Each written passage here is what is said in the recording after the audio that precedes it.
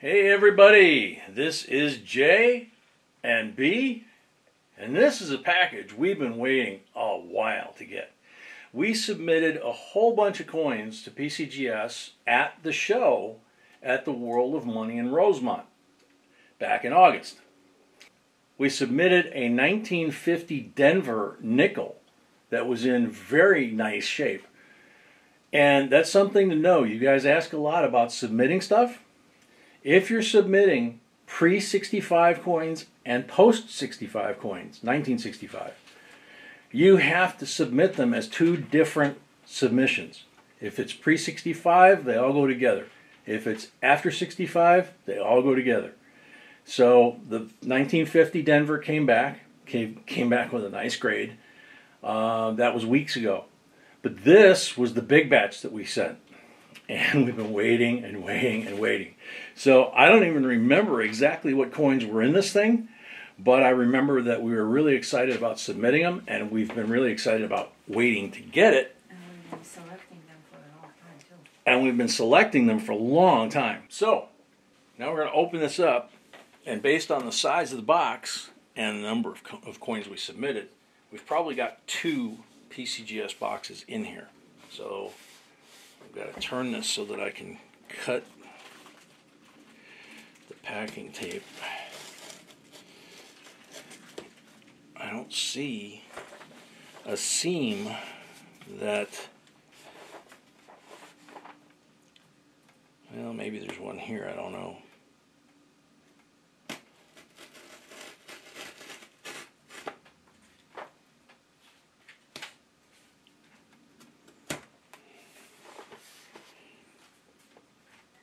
Since they've got this done this way, I'm just going to go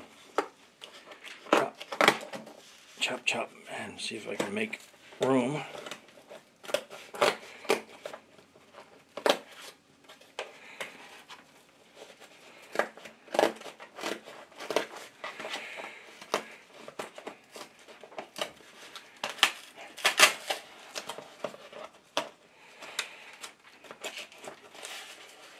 Okay.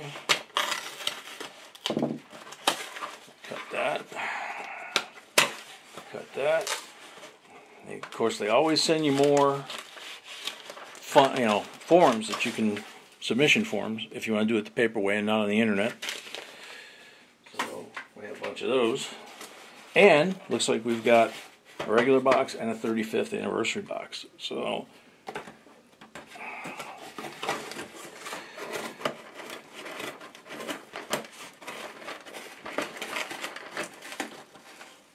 okay. There we go. Finally. Man, that one's heavy. There's one. That one's heavy too. There's 2. So, there. Toss the box.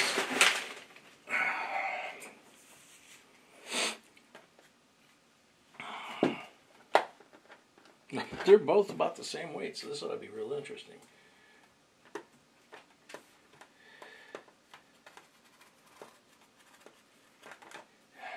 Cut the tape.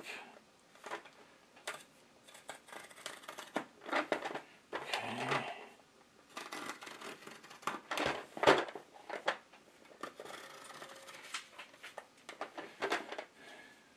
Yeah, it's their 35th anniversary this year, so they're doing all kinds of 35th stuff. So, let's see. There we go. Paperwork. Get that out of there.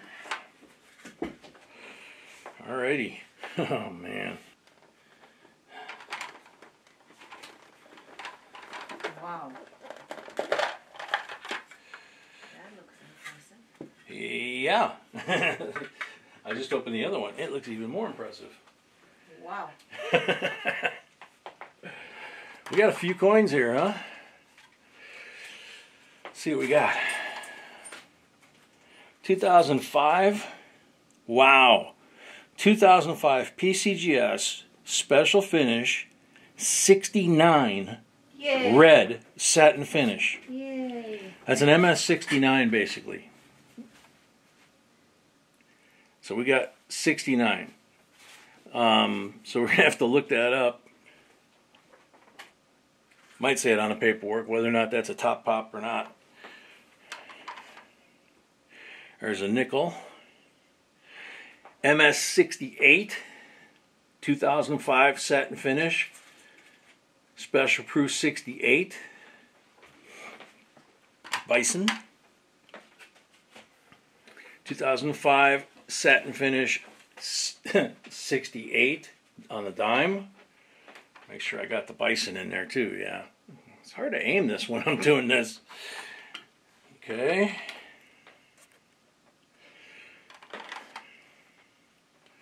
The Sacagawea, 2005 SP66 Plus satin finish. So that's a pretty good one. 2005 PCGS SP66 Western Waters satin finish. There's the $50. SP68 satin finish on the $50. Quarter. 2005 SP69 Oregon satin finish. Nice. Holy cow.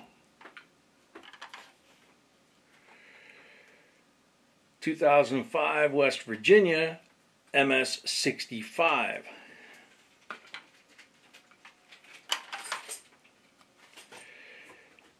2005 P Kansas MS64.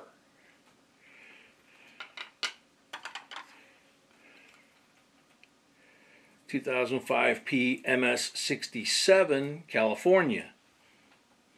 Have to check that one. 1999 Susan B. Anthony MS65.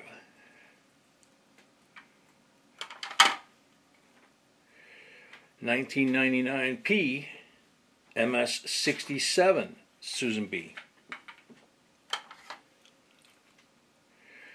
2020 W Salt River Bay V75 MS64. And a hell of a spot right here. And that's probably why I got 64. 2019 W War in the Pacific MS66.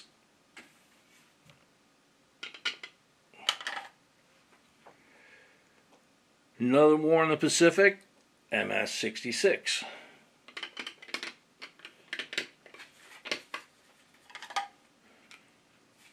Another War in the Pacific MS65. That's the first box. That's the one that wasn't full. Another War in the Pacific, MS64 Plus. 2020 W Marsh Billings Rockefeller V75 MS62.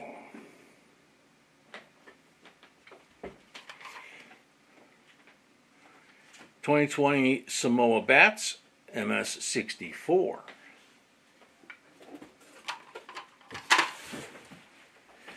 Another one, Samoa Bats MS63. So far, not so good on the Samoa Bats. Another Samoa Bat, 64 plus. I can't even tell if they're in focus or not.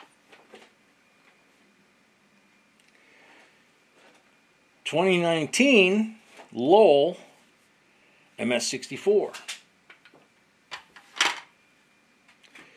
2019 San Antonio Missions W MS65.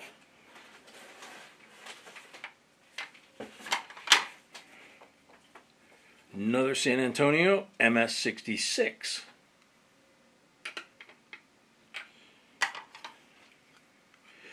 Uh, 78S penny PCGS Proof 67 red decam. Nice. Another penny. 1978S proof 68 red decam. It's even higher than the first one. 1971 quarter proof 67.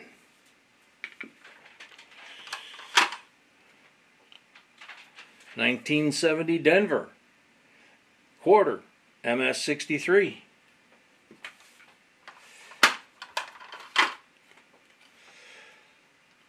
2002 Ohio MS 65. Wow, that's surprising because that coin was absolutely flawless as far as we could tell. 2002 Indiana, also MS 65.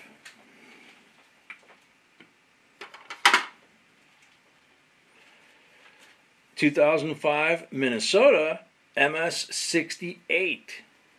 I'm gonna have to check that one.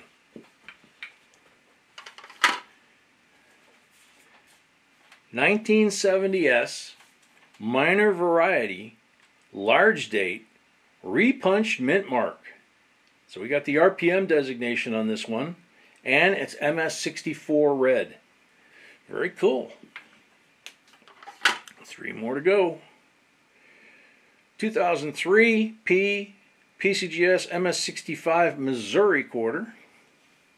So this is an example. We've got 3 coins left, or 2 coins left. This is an example of what you see, what we're pulling out quarter-wise, for example. These are the coins that you should be looking for when you're hunting and looking for high condition to submit, because some of these, like I said, we're going to check and we're going to see. You get an MS68 on some of these, or like this, a 2005 Minnesota MS67. And if you watch our videos, it'll not only tell you that this is a coin that you should look for, but it'll tell you what grades and what the grades are worth and what you should look for, what you should expect in those grades. So again, another one that we're going to have to check. So we've got a 67 and a 68 in a Minnesota. That's pretty good. 1965 PCGS genuine wrap machine damage. XF detail. Oh, I didn't see. Yeah, I didn't see the damage from. Shoot. Yeah, it is. What they're saying, wrap machine damage. Yeah, it is there. It's right here. There's just a very fine circle. Instead of what we're used to seeing, that is the crimper kiss that we call it. In this case, it's a solid line. It's not the little hash marks we're used to. So unfortunately, that one didn't get a grade. That one didn't get a grade other than genuine because it has damage on it. Bummer. So slide these down. Move these. Those don't even show. There's so many on the table here that we can't even get them all in the camera shot. I'm going to move them over. See.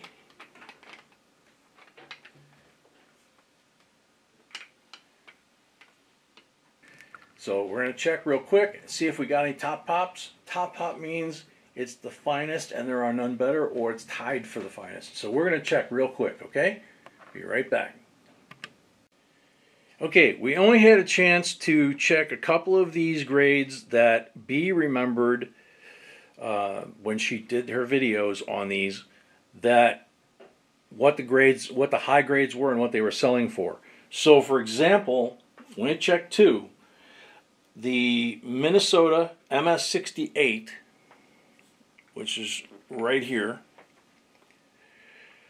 the record for Minnesota 2005 like this is $850. That's what that one sold for, that record. But the one right above it here, the Oregon,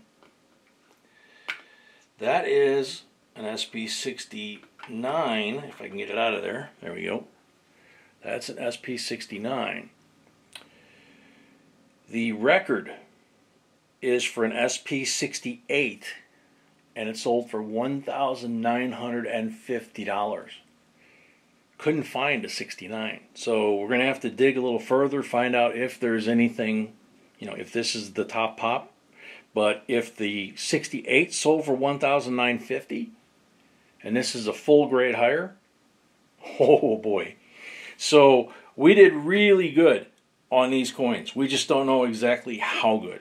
We've got an amazing bunch of coins back. I mean, we couldn't be more excited. This is just going to be a lot of fun to go through these.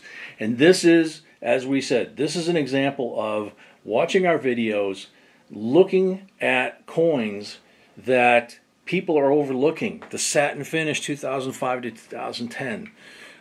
This Susan B's, things like that. People would never think that modern coins are worth so much money. Yeah.